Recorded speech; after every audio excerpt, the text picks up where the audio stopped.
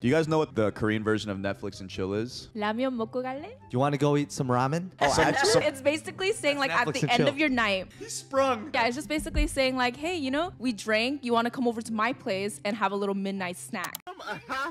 For me, if someone said that, I'd be like, sure, I'll go eat the ramen. Bye bye. I'm thinking of some Korean dude trying to pull her, and then she pulls up, and then he's just trying to get naked. She's like, hey, where's the ramen? So South Korea, Taiwan, Japan, their landmass is smaller, right? It's not like the States where everything's expansive.